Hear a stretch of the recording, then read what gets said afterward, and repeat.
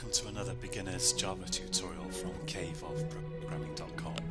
In this tutorial we're going to look at passing parameters to methods, and in the next tutorial we'll get on to looking at set methods and setters. So I've got my main program already set up here, and let's create a new class. I'll create a class called robot, and let's have a method called speak. So I'll say public void speak, and this makes the robot say something, but I'll just put a sys out here and have it say hello. So in my main method now I can already create objects from this robot, so I can say robot.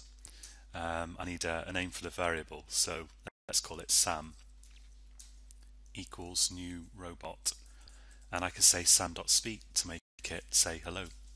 And if I run this, so click the green run button there, then after my computer warms up a bit it says hello. Now often with methods, so we saw in the last tutorial that you can return values from methods, but another thing that you often want to do is you want to pass values into methods, because often you want to somehow change the way that the method, you want to change what it does slightly depending on some kind of the value of some variable, or you want to pass some data to the method for some reason, and we're going to look at that in this tutorial. So in the case of this speak method, I might want to pass in some text, and the robot then is going to read that text out instead of just saying hello. So let's look at how you do that. Basically, when you create a method, you'll notice there's always these two round brackets after the name of the method, and it's the same when you call the method. Like here, this actually makes this code run. Here, after the name of the method, again I've got these two round brackets, and these two round brackets are actually a bit like a chute, and you can throw data down the chute. So here's like the top end of the chute here, and this is where the chute comes out. So what I could do is, let's supposing I want this robot to say not hello, but I don't know, hi, I'm Sam. I could type some text here, hi, I'm Sam. And so this is a bit like, this is a string, and I'm sort of throwing a string down the chute, if you like. And don't worry, we will look at the technical lingo in a minute. But here's the other end of the chute, and this is going to now receive this string. So I need to have a string here for this to kind of be dropped into. So here I declare a string variable, like I can call it text or anything I like. But the important thing is that if I'm passing a string in, throwing a string down the chute, here I need a string variable to receive it. And now I can use this text variable in my actual method body. So here I'll just pass it to sysout, and if I run that, it's going to say, hi, I'm Sam. So to give a more technical explanation, what's happening is this is called passing a parameter to the method. So this is a variable, and this variable is available anywhere between these two curly brackets, and I've just used it here. But because this variable is declared within these two round brackets, we call it a parameter. So a parameter is like a variable that you pass into a method. So here I'm passing a string into this method, and it's appearing in this parameter, and then I'm just using the value of the parameter here. So a parameter, it's called a parameter because a parameter is like something you kind of change or tweak. Like if you have a synthesizer, you can kind of change the different frequency and I don't know, the way it sounds by turning knobs, and then you say you're kind of changing the parameters. And this is a method parameter that changes the way the method works. So this is called passing in parameters. And let's look at how you do that with an integer. So if I want to say public void jump, and I want to tell it how high to jump.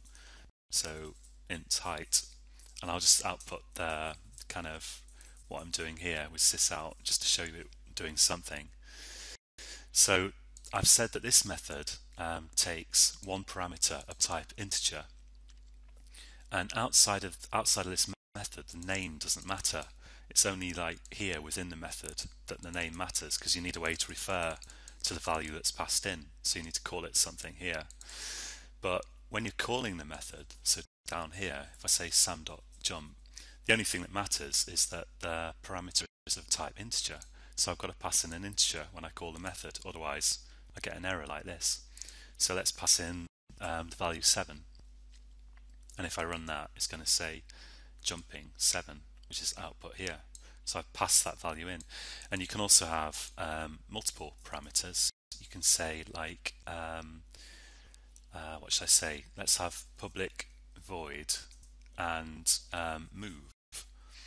And I'll have a direction which will be a string. It'll be a compass direction, and like north, south, east, or west. And I'll have a number of meters, so like int distance, or it could be double. Let's have a double, so floating point value with a decimal point in it, double distance, like that. And here I'll say moving distance in direction, like that. And in fact I'll say meters, let's say that's meters. So when I call this method, I need to supply it with first a string and then a double value, and it needs to be in this order. That's very important. So if I say sam.move, I will need to give it a direction, a string actually. So let's say west, and a distance, let's say 12.2 meters. And if I run that, moving 12.2 meters, let's have a space actually before meters. So it says moving 12.2 meters in direction west.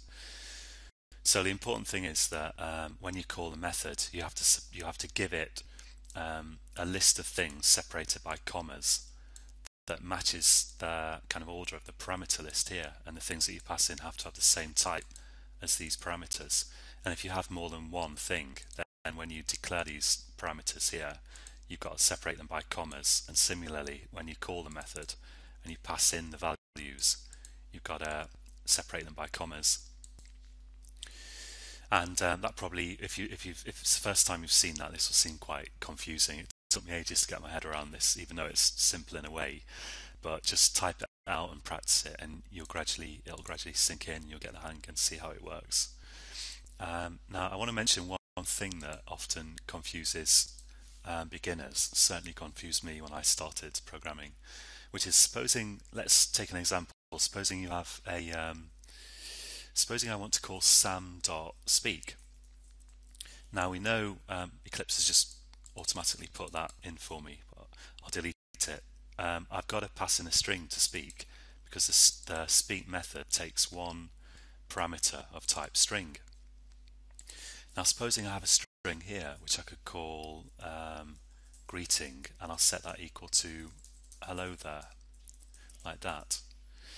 So greeting is of type string, and speak expects a string, so I can pass greeting in to speak instead of literally typing something between quotes here, and that will work. So if I run that, it says hello there. So I'm creating a string with hello there in it, some text in it. Here I'm calling the method and passing the string to it, and then that string, that text appears here, and it gets output here. And what's sort of confusing is that so here we've got a string called greeting, and here we're outputting a string, and you kind of think, well, here I'm calling it greeting and here I'm calling it text, and what's going on there? And really what's going on in this case is that so I've got, here is my string, this is the actual string that I'm dealing with, and it's the same string all the way through here. But this variable really is just like a label that you use to refer to that string. So it's a bit like if this was a bike, this is a bit like a bit of paper that I've stuck on it, and I've written the word greeting on that bit of paper, that label. So it's this will be a stupid thing to stick on a bike, but for a string it makes sense. So that's literally like it's literally like if you've got lots of bicycles and you want to identify a particular one, you write out a sticky paper label, write something on it, write a name on it, and stick it on the bike, and then you can use that label to refer to the bike. You can say, that's the bike that I've called.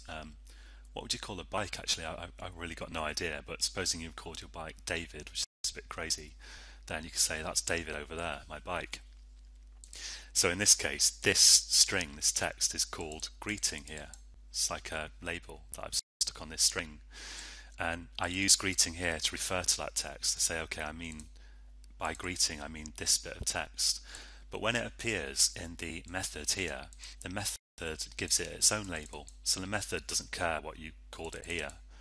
It doesn't need to know, it doesn't matter.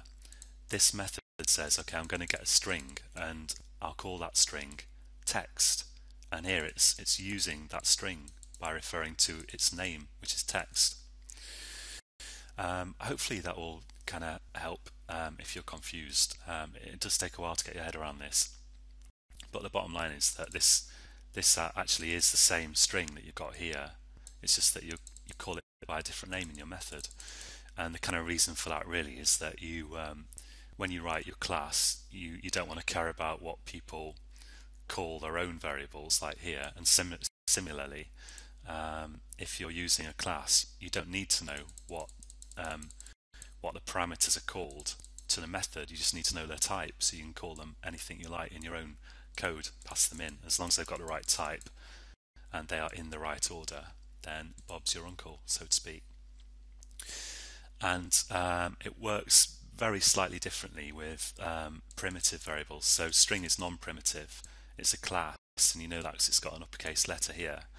With primitive variables, it's basically the same idea, but it's actually slightly different in a way, because kind of like if I have an int variable down here, int value equals 14, let's say, and I say sum.jump value, so that will work just the same, jumping 14. And the only difference is that whereas this is like a label, this is a bit more like a bucket called value, in as much as here this is a bit of memory that actually contains this value. And in the parameter list here, I've got another kind of bucket that can also contain an integer, and you're kind of sloshing this integer from this bucket value into this bucket height and then outputting it here. So technically, this is a value and this is a reference. But I'm only mentioning this now just because if you keep hearing this, if you're following these tutorials, it'll gradually become clear in your head if you keep kind of thinking about it. But for now, I would just kind of practice declaring methods and passing parameters in, and you'll gradually get the hang. Okay, so in the next tutorial, we're going to look at a kind of example of this. We're going to look at set methods or setters. And if you're following a university course and your lecturer has come forward in a time machine from like 1970, your lecturer may refer to setters as mutators. And we're also going to look at this, which is very confusing to start with. So we're going to look at set methods or setters and this. But for now, I recommend just practicing this a bit. So join me again next time, and if you're watching on YouTube, please click the subscribe button to be notified when I make new videos. Thank you very much.